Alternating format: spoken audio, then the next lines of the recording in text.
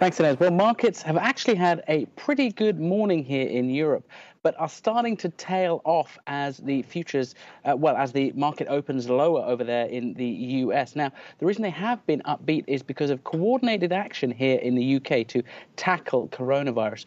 We've begun the morning with the Bank of England announcing a surprise stimulus package. They cut the headline interest rate by 50 basis points from 0.75 to 0.25. Other measures announced include targeted support for small business lending and releasing the counter-cyclical buffers for banks, essentially cash reserves built up to spend in times of crisis. Then, just in the last hour, we had the UK Chancellor delivering the budget. He announced £30 billion worth of fiscal spending to tackle coronavirus, including £5 billion of extra spending for the NHS, and $7 billion to support businesses and employees who are affected.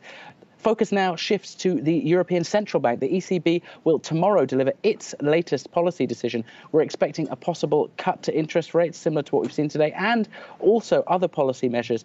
Christine Lagarde, the president of the ECB, with leaders across the EU last night, and according to Bloomberg, she said she was looking at all policy measures to support the economy. However, she did warn that without coordinated actions and the support of governments, Europe could face a crisis similar to 2008. So the pressure is really on for other lawmakers across Europe to follow the UK's example and announce a lot of fiscal spending to support the monetary policy easing.